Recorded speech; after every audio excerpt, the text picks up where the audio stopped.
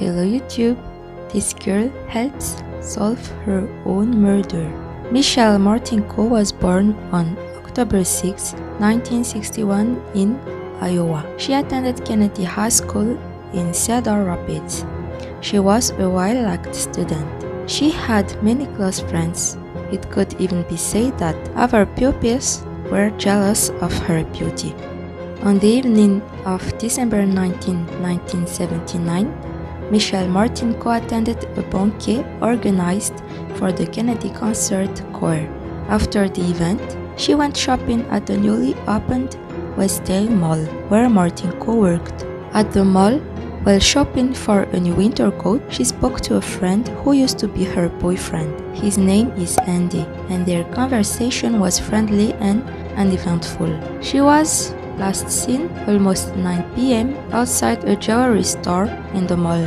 At 2 a.m., since Martinko had still not returned home, her father reported her missing. Her family and the police began to search for her, and at 4 a.m., they found her stabbed to death in the car of her parents on the parking lot by the mall.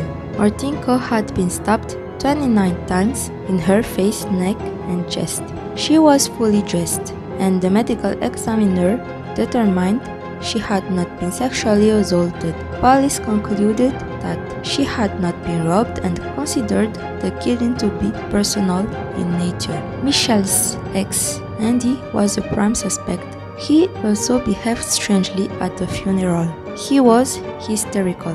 However, during the investigation, Andy's mother said that he had already been home at the time of the murder. He was cleared. The investigation continued and the suspect was still not been found. Several years later, a man called Larson reopened the investigation. After a careful analysis, he found that Michelle had defended herself during the act. Drops of the attacker's blood were taken from the dress and steering wheel of the car. DNA tests were carried out, but no matches were found. In 2018, a DNA phenotyping company took the data they had collected the year before and turned it into a public genealogy website. The company created a family tree starting.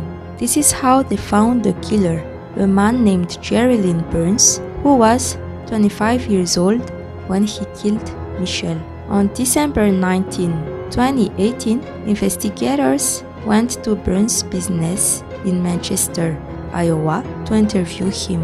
He refused to voluntarily provide a sample of DNA, but was compelled to do so with a search warrant. When the DNA sample was tested, it matched the blood sample found at the crime scene. Exactly 39 years after Martinko's murder, Burns was arrested and charged with first-degree murder. He entered a plea of not guilty. On February 24, 2020, after 3 hours of deliberation, the jury found Jerry Lynn Burns guilty of first-degree murder of Michelle Martinko. On August 7, 2020, Burns was sentenced to life prison without parole. Jerry was a stranger who had nothing to do with Michelle. Why do you think he killed her? See you tomorrow, guys.